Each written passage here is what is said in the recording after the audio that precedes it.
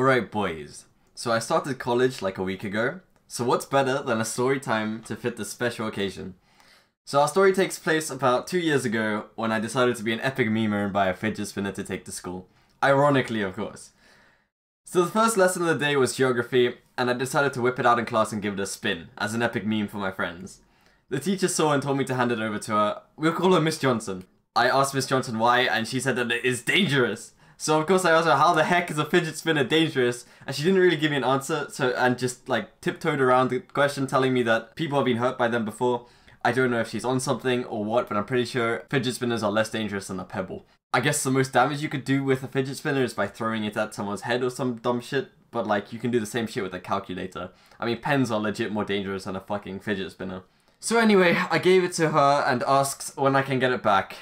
And she told me that it isn't her decision and that she's gonna give it to my principal. Like, what the fuck, lol. Okay, so I went to my principal after school and asked him if I can get it back. He told me my parents have to come in and get it. Okay, so fidget spinners are apparently so dangerous that I can't even take it home. And that my parents have to come in and collect it.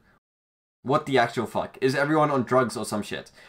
Okay, so I go home and tell my mom they yeeted my fidget spinner and that she has to go in and collect it. Or I'm not getting it back. I didn't really care that much and my mom didn't want to go in to collect it, so we just didn't. 2 weeks or so passes and I ask my principal again if I can get it back, and he tells me, yeah, he will get it for me, and then it was just kind of forgot about. Both him and myself forgot about the fidget spinner. I mean, I didn't really care that much anyway, so that's where our story ends. I never got my fidget spinner back, and every single day I cry myself to sleep over it.